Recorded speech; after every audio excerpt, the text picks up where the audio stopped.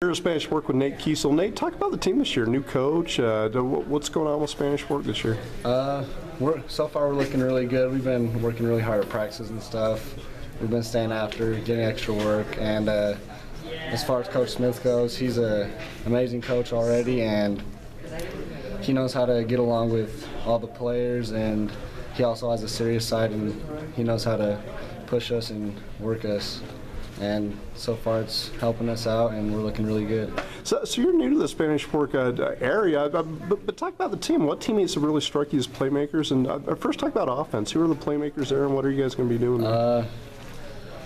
Salofa is probably our best playmaker. It's our running back. He's looking outstanding so far, and our O-line's looking amazing. Have a lot of time in the pocket.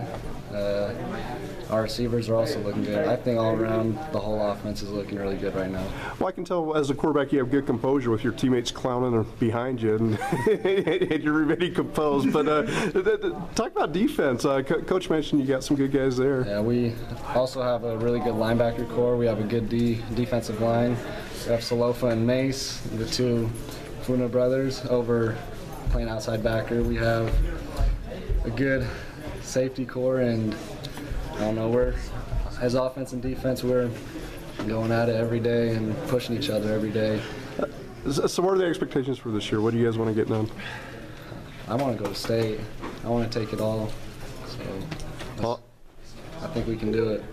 Great job. Good job of holding your composure with your teammates, and good luck to you. All right, thank you.